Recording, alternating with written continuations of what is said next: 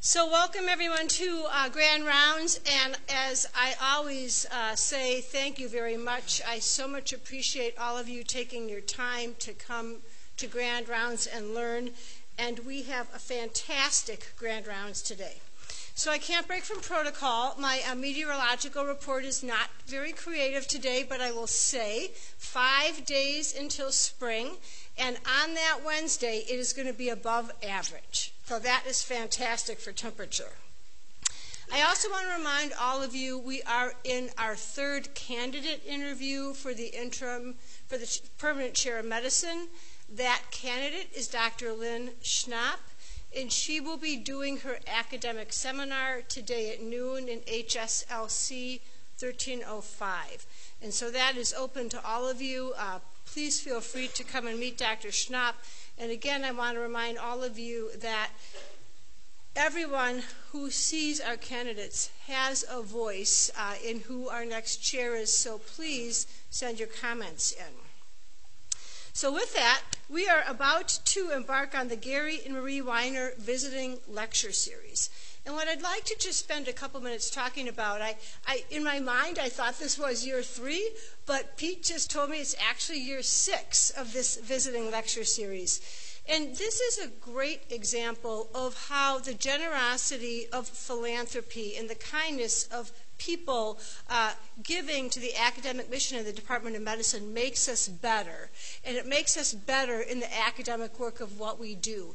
So this kind of visiting lecture series and professorship allows us the ability to bring in people who are state-of-the-art that we may not be able to bring in otherwise. So the Weiners, Mr. and Mrs. Gary and Marie Weiner, are here today. I would like to just thank them for their generosity.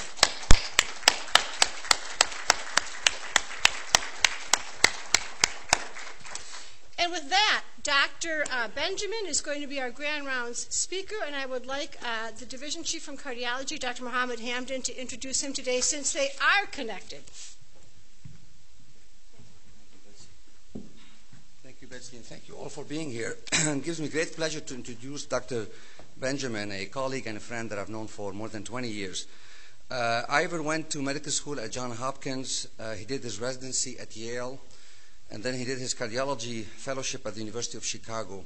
And following his cardiology fellowship, he did a research fellowship in molecular biology, both at Duke and UT Southwestern. In 1991, he was recruited to UT Southwestern as an assistant professor. And 12 years later, he became a full professor with tenure. In 2003, he was recruited to the University of Utah as the Christy Smith Endowed Chair and Division Chief for Cardiovascular Medicine. He stayed in Utah for 10 years, and then he was recruited to the medical college as director of the Cardiovascular Center and chief of cardiovascular medicine. In addition, he served as a vice chair for translational research, and he held an appointment in the departments of physiology, pharmacology and toxicology, cell biology, and surgery. Dr. Benjamin's research early on was focused on prevention of cancer treatment-related cardiotoxicity. Later on, most of his work was related to stress protein and ischemic heart disease and reductive stress. And more recently, he received a $4 million grant from the AH Endowment, which is Advancing a Healthier Wisconsin endowment aimed at promoting basically the future physician scientist. He has more than 100 publications in high-impact journals, and he certainly trained many students, fellows, and junior faculty. His research work was recognized at many levels. When he was a junior faculty at UT Southwestern, he received the Early Career Development Award from the American Federation for Medical Research. In 1997, he received the Established Investigator Award from the American Heart Association. And in 2009, the NIH Director's Pioneer Award, which is a very prestigious award. In addition to his research, he's been a great citizen. He served as section editor for Cecil's Essential of Medicine, the sections on medicine and molecular biology, and the section on cardiovascular diseases. He's also a consulting editor for the Journal of American Heart Association. He's on the editorial board of several journals, including Circ Research, JCI, and Journal of the American Heart Association. And as I mentioned earlier, he served in many leadership roles and committees, including the American Federation for Medical Research, where he served as the chair for Education Committee, the Stanley Sarnoff Society for Cardiovascular Research, chair of the scientific board, He was the president of the Association of University Cardiologists in 2016. And at the AHA, he kind of went up the ranks over the years. He served as the president, first at the Dallas Division of Texas Affiliate. Then he chaired the Scientific Publishing Committee and the International Committee. And this year, he's the president of the American Heart Association. Dr. Benjamin gave a CVM grand rounds yesterday, and it was an outstanding grand round where he focused on the inequalities in healthcare delivery and the role of the AHA in promoting, of course, physician scientists. So today he's going to be talking about protein misfolding diseases, lessons from Alzheimer to cardiomyopathy.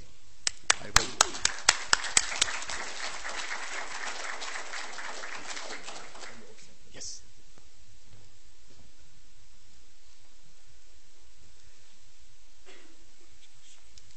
Well, good morning. Normally that's called a shout and response, but that's okay. I'm still in Wisconsin.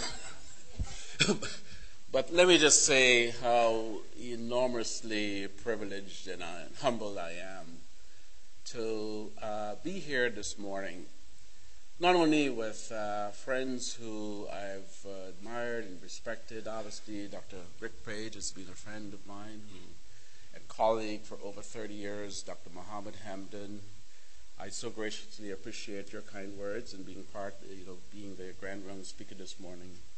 But just as importantly, as Mohammed said, I've been on this amazing journey, and I want to begin by, of course, just mentioning that as much as I'll tell you a little bit about protein misfolding diseases, the lessons from Alzheimer's to cardiomyopathy, I'm also going to put some context of how my own thinking about health, cardiovascular health, global health, has evolved in my position as the president of the American Heart Association. But I also wish to begin by expressing both enormous thanks and appreciation as the visiting professor endowed by Gary and Marie Weiner. I had a chance to speak with the Weiners earlier, and I can't tell you how much I was touched by their graciousness. I was touched with the sense that they responded to what they called the infectious, I think he said contagious, but just in terms of the enthusiasm that Dr. Page had for enhancing professionalism, and just as importantly, to be sure that much of what happens here at UW-Madison in terms of the quality of the science, in terms of your commitment to public health, is universally shared. And I've always appreciated that about the institution, but really being able to have two outstanding individuals of the community who are willing to invest and be able to create this opportunity for me to be here is really something that I greatly appreciate. Well, there is another slide I have to show here that I have no disclosures or unapproved use. And just as well to talk a little bit more about the objectives for today's grand rounds. My hope would be that as much as my academic career has informed me to talk a little bit about cardiovascular disease and neurodegenerative disease, what I really want to for you to leave here with is some concept about the challenge and the opportunities that we have. And I'm going to talk a little bit more about some of those research priorities. As is customary for grand rounds, I'm just going to put up 3 cases here that sort of describes what today's talk is going to focus on. And it's unusual that you have a cardiologist who is thinking about Alzheimer's disease. I assure you that, except for some moments when, my family will tell me, well, Dad, how did you forget that?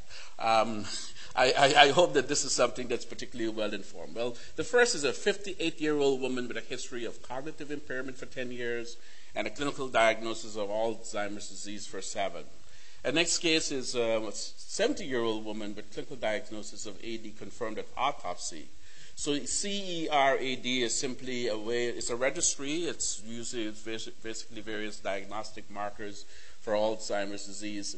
And the last is this 84-year-old man with a clinical diagnosis for 3 years And when they removed the heart, there was actually potentially evidence that there were some of these same processes that are happening in the brain can also be potentially in the heart. So I'm going to be able to come back to some of these issues in the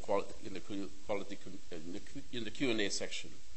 So look, I mean, I've got good news for you, right? And everyone in this room is quite familiar.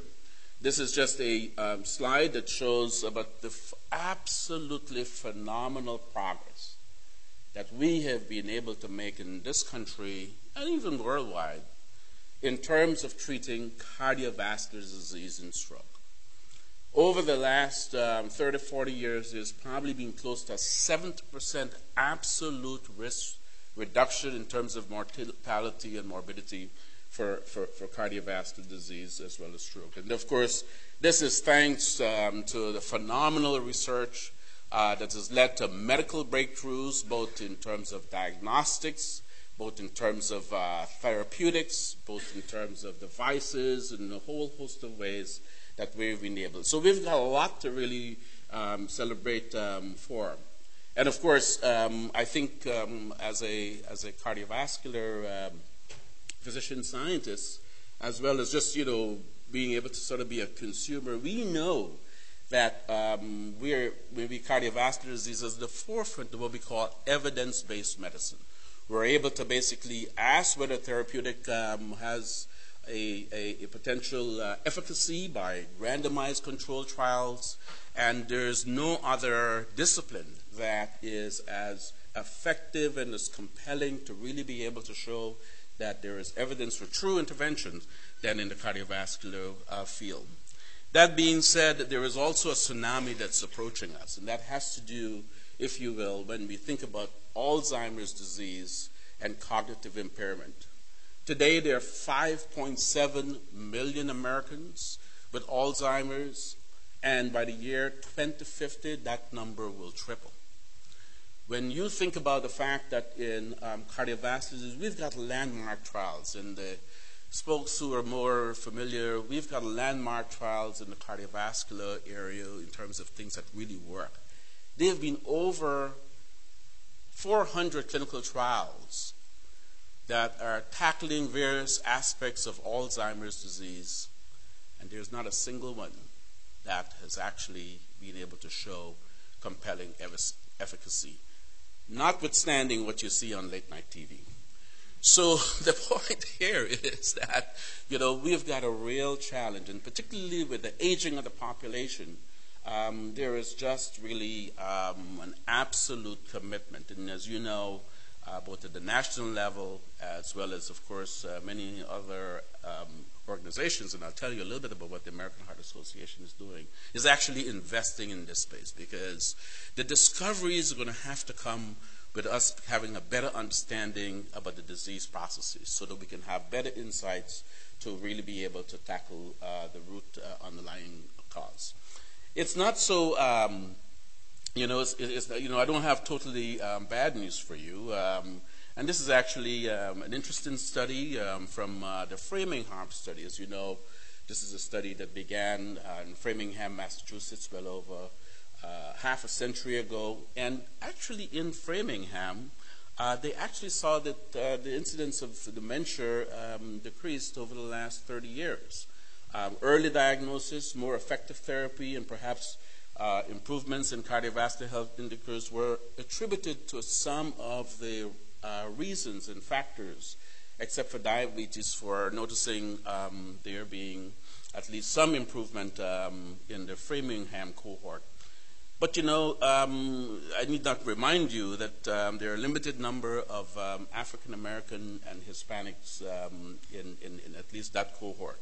And in fact, when you look at Alzheimer's in those particular cohorts, and it doesn't show up as well, but African Americans are in green and Hispanics are in white, you actually see almost a doubling in terms of the, this is a smaller study of the prevalence of Alzheimer's in at least these particular risk groups. So we recognize that, there are good news in some cohorts, but there are other cohorts where clearly there are impact. And maybe some of the things I'll talk about in terms of the social determinants of health may have some implications, but it just actually helps to underscore how, at least in our society, there are specific conditions that have a disproportionate impact on different communities. And I think that this is sort of in keeping with some of the ideas that the Winers, in terms of their passion in terms of what we can do in this regard. And so the problem has, a significant scope. And so Alzheimer's, as I mentioned, it's well over $160 billion, just this condition that we call heart failure. And what heart failure simply means is an inability of the heart to meet the peripheral oxygen demands. And you can see those numbers there. Now, one of the other messages I would like to share with you this morning is that there are probably a connection between Alzheimer's and heart failure, and I'm going to share with you the possibility that these are protein misfolding diseases. When you actually came to Grand Rounds this morning, you didn't necessarily think, well, gee, heart failure might be linked to Alzheimer's. I hopefully will be able to share. And what I'll also point out is that we know that some of the basic mechanisms, pathophysiology, and even therapies remain elusive goals in the post-genomic era. Well, I've actually been extraordinarily fortunate. I'm a young man. I'm an immigrant. I came from a small country called Guyana in South America. I came here as a teenager, and I got excited about science. I got excited about medicine, and I've been extraordinarily fortunate to go to some fine schools. And this slide is just to point out that, like everyone in this room, your number one mentors are probably your parents. But when you sort of enter into medicine, there have got to be some individuals who took an interest in you and who gave you sort of the confidence that you can begin to start pursuing your passion. And my interest then began to develop in doing basic research. And so thanks to a grant from the Robert Wood Johnson Foundation at the time, what they wanted to do was basically to promote African Americans who were disproportionately not on medical faculty, but they wanted to say, what is it we can do to enhance those numbers of individuals? And what that then meant is that, besides, studying cardiology, you had to become an investigator. And you can do population science, you can do clinical science, you can do basic science. But this is one of my earliest papers that was published with my mentor, Sandy Williams. I must assure you that, as much as this is this was published in 1990, I'm a little older here. You can see the history. you can see, but it was a nice picture. So I've got it there. So we began to study, a phenomena at the time that was called the heat shock response, and I'll tell you a little bit more. But this is a factor and a pathway that's involved in how cells respond to basic stress. And the first stress that led to the discovery of this particular phenomenon was heat. But ischemic stress could also, if you will, be able to evoke this particular pathway. So I got to sort of now give you a little bit more context of what I've been engaged with, at least intellectually and scientifically. So we got to talk a little bit more about protein folding, because I think that this will sort of help to put in some context. This doesn't show up here. Okay, so we all know, sort of central dogma of biology. DNA goes to RNA, goes to protein.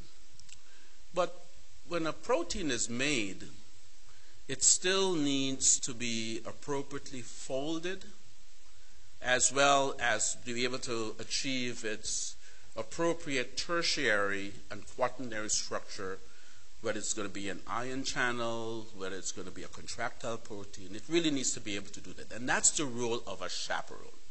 So a chaperone helps to facilitate proper folding. Now, I no longer have teenagers, but one way for you to think about the chaperone is that you're not going to send them off to camp without a chaperone.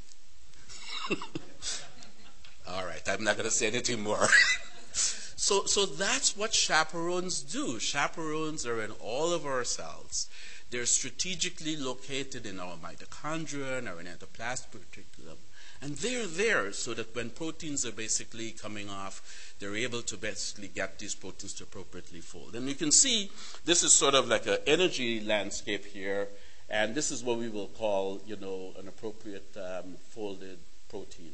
And so you can see that proteins are here, they're in unfolded states. The chaperone is there sensing matters. No, Johnny, you need to stay away from whoever and, fold properly. But, some of these actually are going to be unproductive. And when you hear about amyloid fibrils, or when you hear about amorphous plaque, these are the ones that have not successfully folded. And I will talk a little bit more about pathways that our cells have for ridding itself for events that are not folded productively. So I've already talked about that. So this brings up, if you will, this concept that we call proteostasis. And it's just a term that refers to cellular processes in which cellular proteins are continuously being synthesized. They're being degraded in order for them to ensure quality control and homeostasis of our protein. So we're making lots of proteins all the time, and cells have to really be able to basically have a way of maintaining quality control. The same way that, when you buy a product, there is some, QC person that's or machine that's really doing it. Same is true in our cells. Well, this cartoon, if you will, gives a little bit more context about the quality control pathways in our cells. So let's just sort of take it from, if you will, the top. So here is a protein that's sort of coming off of a ribosome. Here could be one of, where it's correctly folded, and it can even go into a vesicle. And so since we got lots of electrophysiologists in the audience, the Golgi is the pathway by which a cell, which a protein will ultimately go and insert into, the cellular membrane. If protein is not favorable, we've got a pathway that we call the ubiquitin proteasome system to basically degrade those proteins. And, you can get recycled. It gets a little bit more complicated because we even been able to evolve additional systems. So you can see here's the central reasons that we need chaperones, and if we don't have them working productively, and I'll show you a little bit more evidence of that, you will end up with a misfolded protein. Of course, proteins, I've already described for you the unfolded protein pathway, the ubiquitin proteasome system. There is also something called chaperone-mediated disruption, as well as there are other pathways that involve vesicles that are called microautophagy and macroautophagy to be able to degrade proteins. But the bottom line here is that there are a variety of strategies that exist in our cells to be able to maintain homeostasis of the protein, and this can really be pathways that we all use. But then the challenge is what happens when things go awry.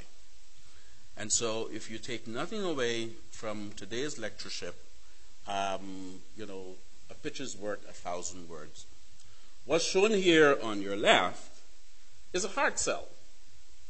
And so shown there in yellow is a protein that's misfolded. So in sort of blue there is a nucleus. You can see the striations of the heart cell. And I'll talk a little bit more about what happens when you have protein misfolded and aggregation in the heart cell. You can clearly see that these are neurons, and these are neurofibrillar tangles. And the point I want to make is that a heart cell and a neuron are what we will call, if you will, post-mitotic. So there is evidence, without getting into all the details, that the heart has a little bit amount of regenerative capacity. But your brain cells and your heart cells once they're formed, they're there. And so this is really an important challenge. So cardiomyocytes in neurons are post-mitotic, low rates of turnover. So if you have an imbalance of proteostasis, you've got a real challenge on your hand. And that's really part of what my laboratory has been interested in. And of course, this is really the issue that has contributed to. So let's just describe a little bit more about when things don't work as well. So what I'm going to tell you here is a French pedigree with a mutation in a protein that's expressed in the heart that's called alpha-B-crystalline. But this protein is also expressed in other organs and tissues, such as in the lens, as well as in the cardiac muscle. And so this is a multi-system disease, and it's a protein misfolding disease. And when it's expressed in the heart, you can see here, you actually will have these kinds of aggregates. So this will be an example of, but I should also, and I'll show you on the next slide. This is a chaperone that's also misfolded. So this is to tell you a little bit more. Of course, the heart is a mechanical pump. This is the protein that we studied. It's called CRYAB, or alpha-B-crystalline. You can knock it out. It's not an essential. You can do gene targeting and you can knock it out. But it actually is somewhere between 2 to 3% of the soluble protein in the heart. It's a phosphoprotein, and when we overexpress this protein in our heart. Now, this is a cartoon that actually shows some myofibril cells. So you can basically see these myofibrils here. And they're cables that actually help to tether myofibrils. And this is the plasma membrane. This is the nucleon. These are almost like shock absorbers. And so this protein really functions in helping to interact with intermediate filament proteins such as desmin, just to maintain the integrity of the shock absorbers in our muscle cells. And so what we're going to talk about is when something goes awry, such as there being, if you will, a genetic mutation in this particular protein. And so we know that this is an autosomal dominant form of disease. This is what's called the alpha-crystalline domain. There's a lot more details in this slide that you need to worry about, but it's an autosomal dominant, and it can actually have variable penetrance in our tissues.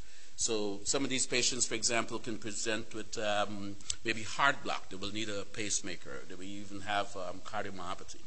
So in our laboratory, we decided to try to better understand the pathogenesis of this particular mutation by modeling it in a mouse. So this is not an obese mouse, but it's a mouse that actually has heart failure after we have introduced this mutant protein in the heart. And the aficionados in the room will recognize that not only this is a bigger heart, but you can even see biatrial enlargement. And this is not atypical for what happens with our patients with cardiomyopathy and heart failure.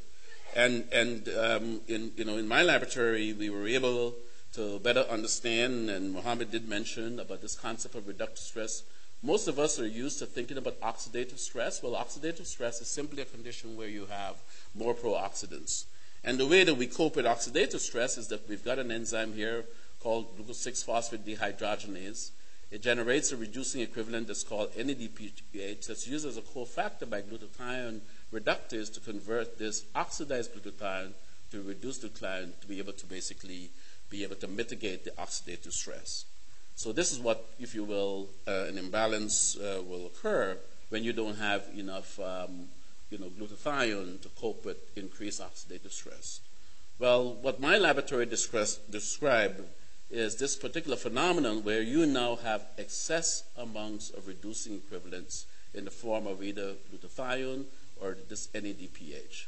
And so as much as the field has spent a lot of time thinking about oxidative stress, we were able to make this particular contribution that this was causal. It wasn't just a consequence, it was a causal mechanism for this particular phenomenon that we saw there. Just to make some final points about this, So I showed you that there were aggregates already in cardiac cells, and here there are more aggregates. But here was the really cool experiment we did. We reasoned that if this glucose 6-phosphate enzyme was hyperactive, maybe we can do an experiment to basically mitigate that particular process. So we took these myopathic animals and crossed them with an animal that have G6PD deficiency. And so you can see, so these are the myopathic animals. Most of them all have died at 72 weeks. But when we crossed that animal with G6PD deficiency, we were able to at least have significant rescue, well over 60%. And by the way, those protein aggregates that were in the muscle cell were now able to be disappeared, and that contributed in part to this improvement. So what this argues is that, if you have a protein folding problem, and it is partly being contributed by this, if you will, dysregulation of a metabolic pathway, you can actually now be able, and this is the kind of thing that one needs to do in the laboratory, so that you can gain some particular insights to really be able to drive potential therapeutic interests. In the interest of time, I'm not going to get into more details, but G6PD is X-linked, and these studies were obviously done in the particular males. So this is just, if you will, we've been extremely fortunate to be able to publish an area. This is a busy slide. It's not intended for, I assure you that it's not going to be on one of your quiz that I was asked to provide. But it's okay, it's, just saying. But importantly, this has really been an absolute fantastic ride. So why not let me now, if you will, transition and talk about some areas that I've become increasingly not only of interest to me, but I think it's of potential interest to you. And it's really, so one of the highlights of my professional life. I will think that the highlight of my personal life is, of course, number one, getting married, and number two, having 3 wonderful children. But it would say that being part of the American Heart Association, where I got my first grant, really has really been an absolutely fantastic ride and privilege. So some of the things that, as AHA president, you begin to start thinking about is things such as these, the sort of the age-adjusted mortality rates for cardiovascular disease and stroke. And as you can see in this particular cartoon, when you look at all CVD or even stroke or ischemic heart disease, it clearly disproportionately impacts particularly African Americans and potentially Hispanics in our population. And so what this therefore means is that we need to be thinking a little bit more broadly about the social determinants of health. And by that, what I mean is for us to be thinking about the economic stability, access to affordable health care, some of the societal influences, as well as, where people live, where people grow, where people send their kids to school. These are some of the more critically important factors. And as you very well know, we're here at a VA hospital. I was a VA Merit awardee. We were in Salt Lake City, both Mohammed and I. We have, obviously, the Zodlakti VA in Milwaukee. But importantly, we know that much of what we do, just in terms of the contributions to someone's health, is about 20%. 80% of one's health are in all these other factors. And that means that we need to begin to start thinking a little bit differently in terms of this whole concept of health equity and how we can begin to start, but not only narrowing the gap, but potentially be able to eliminate health disparities. So when we think about health equity, it's actually a measure, it's a performance measure that can be linked to an intervention that reduces disparities in health and health care. And these are now becoming increasingly important issues, not just, so as physicians or as providers, whether it be nurse practitioner, we have an important charge to do the best that we can for that patient who we're seeing. And obviously there are many aspects of medical care that's more team-based. But many of these issues, if you will, are much beyond just the individual provider. Almost whole systems have to really be able to start thinking about that. And so, a forum such as the National Quality Forum really is a mechanism of convening stakeholders to sort of develop a roadmap that will demonstrate how performance measurements, can best be able to implement the best policy for us to be able to think about eliminating disparities.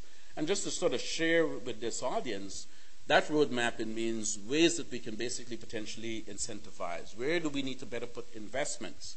And how can we then be able to implement strategies by identifying the key priorities that will help, again, to drive health equity? And this has got profound consequences, not only for communities, for societies, but for our nation as a whole. So at the American Heart Association, as we sort of begin to start thinking for the next 10 years, we actually begin to start talking about this concept that we called, a healthy life expectancy. And I'm going to get into a little bit more details, but here's where I'm talking about the number of years that a person can expect to live in full health, which is a distinction to life expectancy that I'll get back to. But just as well, in a complementary way, it means that we're talking about well-being, a state of complete physical, mental, and social well-being, and not merely, if you will, the absence of disease. And, I've already been describing what health equity, again, everyone deserves an optimal and just opportunity to have a healthy, special living with attention being paid to those at greatest risk of poor health. And again, social determinants of health means, again, where people grow, where people live. But just as importantly, we recognize that, I live in Milwaukee, I live in Mequon, my zip code, is with reasonably affluent people. But, if I drive 15 miles away to the 53206 zip code in Milwaukee, you have high rates of incarceration. You've got significant burden in terms of health outcomes. And so we as a society need to be able to, if you will, think more broadly about not only our neighbor, but in terms of how we might be able to improve our communities. And so I'm proud of the American Heart Association really being able to think more broadly. Now, to put a little bit more finer point about this issue that I call healthy life expectancy. So here is actually a cartoon describing two individuals, Julie and Pamela. And let's sort of begin with the end in mind. And some of this might be cut off here. But, both Julie and Pamela lived to be, 79 years of age. In Julie's case, she was going along, age 52, probably still actively working. Maybe Julie she's now a grandmother, and she's not only helping in terms of her own family, but she might even be helping out with grandkids. But then, Julie got a stroke and then lived for another 27 years. On the other hand, Pamela was successfully retired, had a couple of European vacations, even taking her kids, to Disney World, but then got her stroke and then passed away. The impact for Julie is quite different to the impact for Pamela in terms of families, in terms of multi-generational issues. And these are actually, and so this idea about thinking about healthy life expectancy is one that we're particularly focused on in the American Heart Association. That is to say, what is it we can do to increase not only the length of life, but how are we going to be able to delay or prevent the onset of disease? Just as well for us to really be able to narrow this specific gap when we think of overall lifespan. This hits home. Neither of these two individuals are with us. I should know, they're my parents. But I stand here with pride, recognizing that they are the ones on whose shoulders I stand. My mother in particular was a stroke victim. In fact, my grandmother was a stroke victim. And the difference between caring for the care that my grandmother received and my mother received when I was an intern at Yale New Haven Hospital, she was able to get immediate rehabilitation, such that 6 months later, she and I were able to go off on a European vacation. Oh, by the way, I did offer my dad, but he said, go with your mom. But, I was so proud with her. I was actually able to, walk up the stairs with her 6 months later and actually went to that little room, in Amsterdam, Holland, where Anne Frank is. It's the only thing that I remember, among other cool things. But, but we now have phenomenal things in what we do for straight bullets. We've got thrombectomy catheters. I mean, the care is absolutely phenomenal in terms of what we're able to do. But yeah, this is what I'm describing to you is real. It's probably real for me. It's probably real for your families. At yesterday's Grand Rounds, this is just to make the point that the single most risk factor for atrial fibrillation is age. And we have both, and this is work from the Framingham, and be it for men and for women, 1 in 4 individuals over 80 is going to have atrial fibrillation. And this remains an important challenge. I should point out to you that my mother also had atrial fibrillation. And, we need to be thinking about our aging population, and this is just, I get a chance to go all over the world, but this is a challenge that many societies are facing. And as we are having aging in our population, we've got to think about more issues related to cognitive impairment as well as risk reduction. And this is just some evidence from the first 3 years of the SPRINT trial. This is a trial that was supported by the NHLBI, addressing blood pressure reduction and suggesting that maybe there is a potential impact that lower blood pressure might have, at least on mild cognitive impairment. But just as importantly, we know that age-adjusted mortality, stroke mortality, is something, and I've already shared some of this with you. So the American Heart Association, if you will, has a new mission statement, and that new mission statement, is to be a relentless force for a world of longer, healthier lives. I should point out to you that, you notice that heart is not in that mission statement. That being said, since, we're talking about brain impairment, we want to be that relentless force for a world with fewer strokes and with healthier brains overall. Wouldn't that be phenomenal? Well, how are we going to go about doing that? Well, one of the first things that, the American Heart Association is this presidential advisory from about 2 years ago, just defining what is optimal brain health. And maybe we can come back and talk a little bit more about that. But we're beginning to have a better understanding through a number of studies, working with a number of collaborators. As you can see, I was part of the press release for this physical activity guidelines that came out from HHS, where we want to be able to, if you will, encourage healthier lifestyle. And some of that obviously is going to come through our commitment to research. And so this is just to show you some of what, of course, has been happening in a national effort. As many of you know, President Trump recommended that there be a reduction in the NIH budget just recently. But I've been on Capitol Hill lobbying on behalf of the American Heart Association,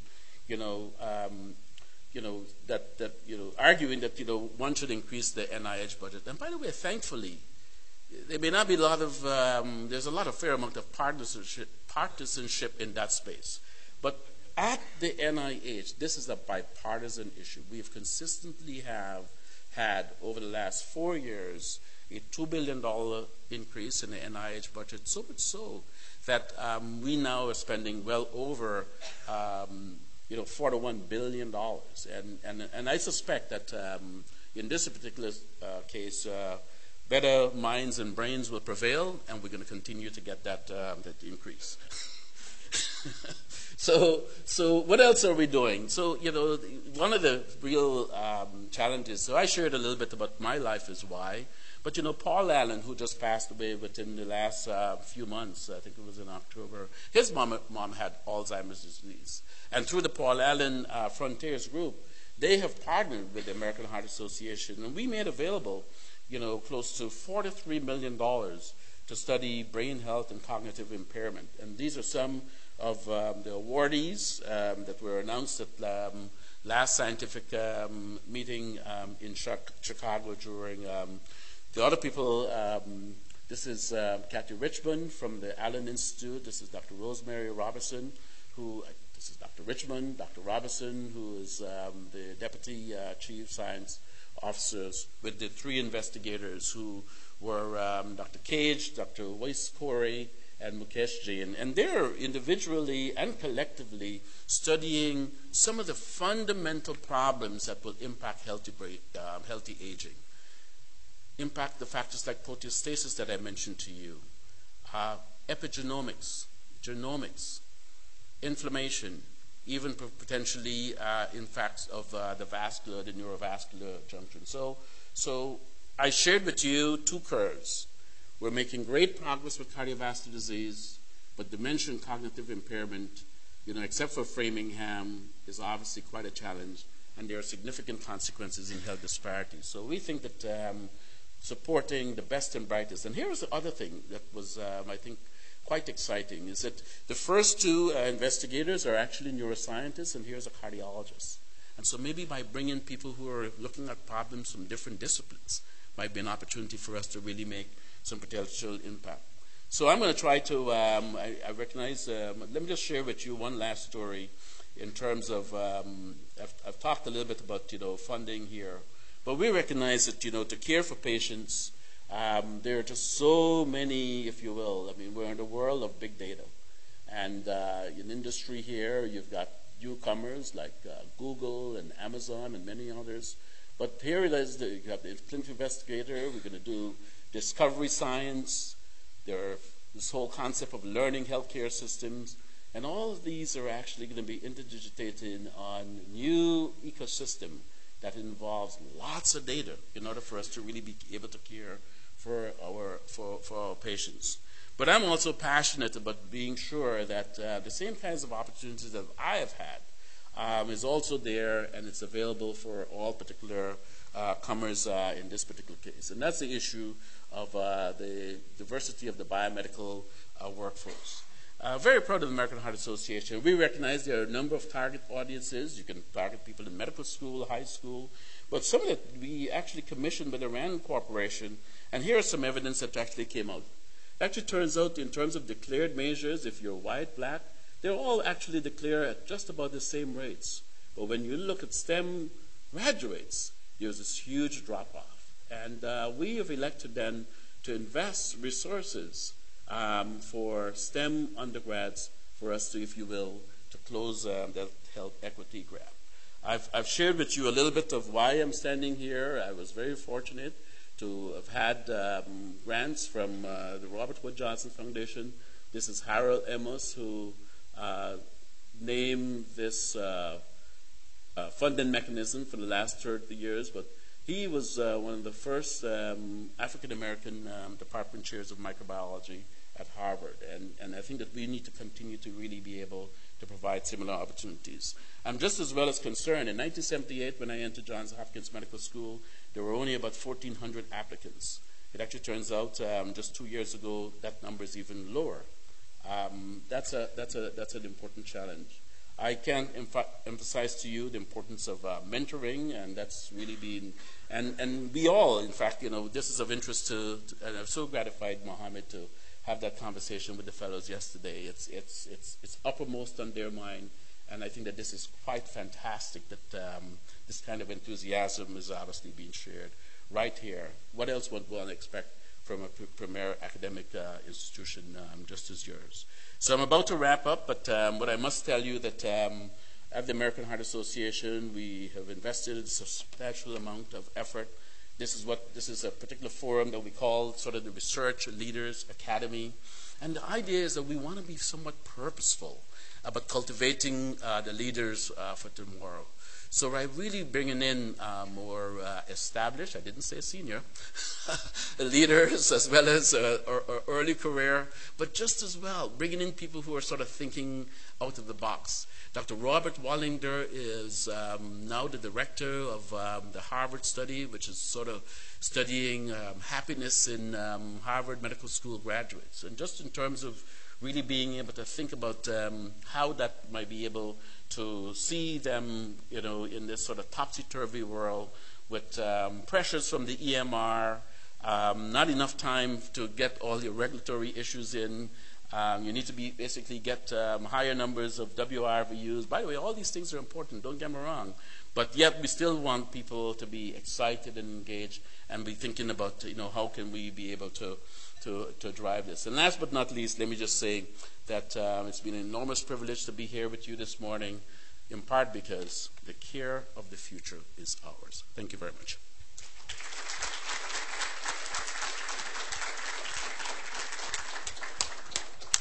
Fantastic, thank you, and so very pertinent to this time. Questions from the audience? Chuck. Dr. Stone. I just had a more technical question. I hope you don't mind. I do not. So we've been imaging in the heart as well as the brain, looking at trying to image different types of plaques using nuclear imaging, PET, gamma imaging. But as you talk, I wonder, do we have an in vivo means of tracking the clearance of misfolding proteins? Do we have a way to it seems to me that what the problem we're having is that we start imaging Alzheimer's or amyloidosis of the heart after there's already a lot of plaque buildup. And so I wonder if we should actually be looking more at in vivo ways to look at the degradation, rate of degradation or clearance of misfolding proteins. So even without a microphone, I hope everyone heard the question, which is an extremely important one. Should we be developing tools and techniques to deal with the problem more upstream, rather than, if you will, when it's sort of the horse is out the barn and you now have plaques that are in the extracellular space. And you're absolutely right. When I actually give this talk, this is really the thing that I would emphasize. We simply need a new way of thinking. The overwhelming likelihood, I'm not suggesting at all, but it's those kinds of questions that you identified, Dr. Stoner, are absolutely critical. And so maybe we need to have the bioengineers. Maybe we need to have new sensing ways that we can basically discover misfolded proteins in cell. There's got to be a whole technology and a whole science in order for us to really be able to visualize non-invasively, because I don't think that people are very interested in getting biopsy of their brain or their heart, in these particular circumstances. But yeah, and I think that this will also emphasize the fact that we need to get other, if you will, stakeholders in the room to tackle these kinds of intractable problems. But by the way, this underscores the value of the clinician. We know what the problems are. What we got to really be able to do is to get more of those individuals. And what a final thing I want to say is that you're at UW-Madison. You're part of a university system. We're not just at the medical center. This medical center sits smacking with people who are thinking about material science, people who are thinking about small molecules and getting a variety of players. That's the power of a university. And I can only, encourage more for, Houston, are you listening? For you to really be able to maybe think about how you use seed grants so that you can really get disparate disciplines coming together to think about and tackling those problems such as yours. Yes, hands up there. Well, actually, there was a very nice poster by one of the trainees at the Alzheimer's Disease Research Center Research Day, and it was about looking at albumin misfolding. So you could just take a blood test, and then you can see how much a person had misfolded albumin. Uh-huh. That's kind of an index of their overall misfolding tendency, and I thought, maybe there could be some. Yeah, it's very fascinating. Yes, yeah. But no, that's a good point that you raise. Albumin is very abundant, but I showed you some of the pathways that are involved with misfolding, and you're absolutely right. Think about biomarkers or surrogates that might be able to reflect. That's exactly the kind of thinking that we should be encouraging. Yes, over here. Misfolded proteins provide some physiologic mimicry of normal proteins and